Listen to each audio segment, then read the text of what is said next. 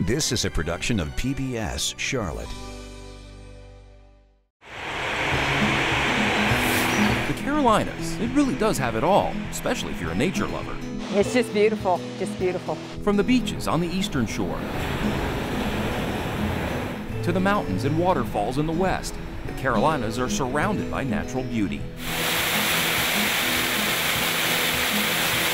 So just what is it about water that people find so enticing? I just love nature in general and how majestic it can be and how calming it can be. Whether it's the crashing waves at the beach or the rushing water in the mountains. I feel renewed. There's just something soothing about it all. Yeah, isn't it funny that something like just so powerful can be so relaxing? I'm a hiker. I just love to hike and camp, and you never run out of places to do that. And the waterfalls are amazing, amazing. Really, I'm in heaven. I don't think I'll ever leave. Whether it's Pisgah National Forest, DuPont State Forest, or just about anywhere else up in the mountains, you're bound to run into a waterfall. Transylvania County alone has more than 250 of them.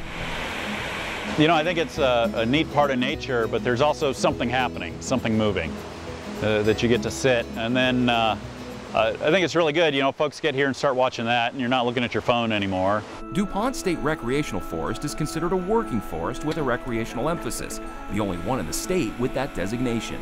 And so folks can come, a lot of hiking, folks are visiting waterfalls and other water features in the forest. We've become very big for mountain biking and horseback riding.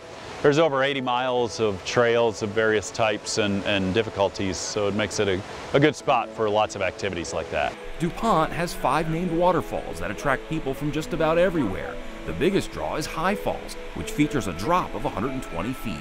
Pretty close to vertical. It does slide down a long granitic run, and it's the tallest single waterfall here and just a really great place to visit. You can get close to the bottom of it and get spray up in your face. And when you get close to it, it's so cool, and you get the little mist from it. It's just awesome. It's just awesome, yeah. Another popular spot in DuPont is Bridal Veil Falls. It slides out over a gently sloping slab of granite, and so the water tends to spread out as it goes down.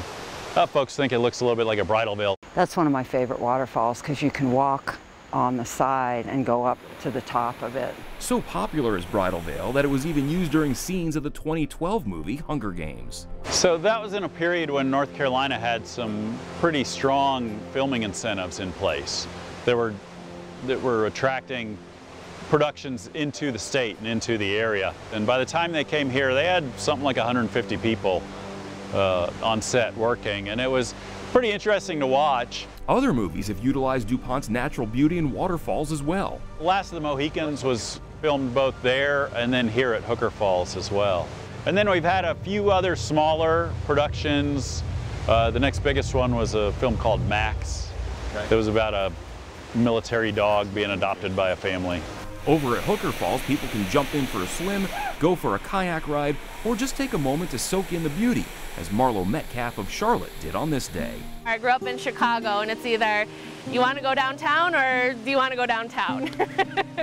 I'm just always so thankful every time I come out here to have all this available to me where I live now. Marlo had to be in the Asheville area for work, but decided to come up a day early just to take it all in. And I just wanted to come and sit and chill by the little creeks and by the waterfalls. I just love the peacefulness of this area. Since the state of North Carolina started purchasing the land from the DuPont Corporation in the late 90s, visitors have been flocking to the forest. In the first couple of years, we're estimating maybe 100, 150,000 visitors per year. We may have hit 1 million a couple of years ago. We've settled down a little bit to maybe 650,000 or that general area per year. I would do this every day if I didn't have to work.